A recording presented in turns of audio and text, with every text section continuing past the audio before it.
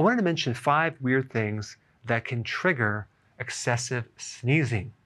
So the first question is, what is a sneeze?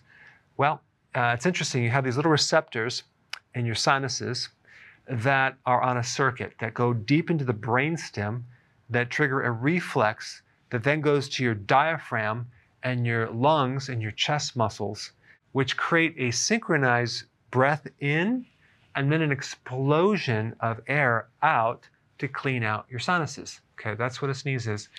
And so the first one on the list is birth control pills, which is interesting, can cause sneezing.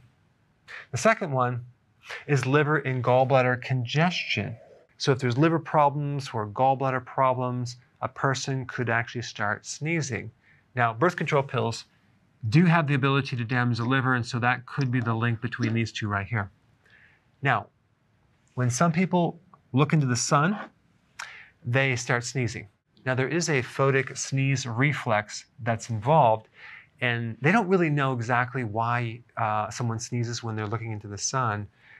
It could be some neurological crossover in the circuitry or between the optic nerve and the olfactory nerve, which is in the back part of the sinuses. But I would imagine there's more of a survival mechanism. I'm not sure exactly why, but many people sneeze, at least initially when they go outside. But after the initial couple sneezes, they don't seem to keep sneezing, okay?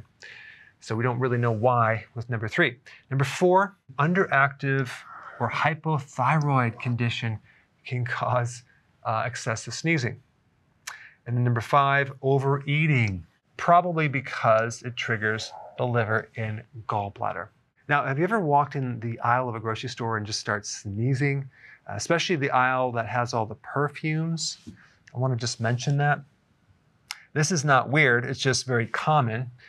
There are many chemicals in perfumes which are very toxic. You got acetone, benzaldehyde, which is a known narcotic, ethyl acetate, phthalates, which are endocrine disruptors, parabens, styrene, which is a human carcinogen, methylene chloride, which is banned by the FDA for a toxic substance, but it's not enforced by the FDA. So what I would do if I were you is I would look at some of your perfumes if you have them in your house and just see if that ingredient is in there. Then they put this other chemical called cinnamaldehyde, and a lot of people are allergic to this right here.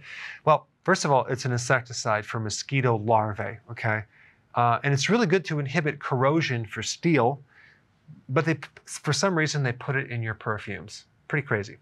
So the best thing is not to wear perfumes, and if you are, I would use some essential oils.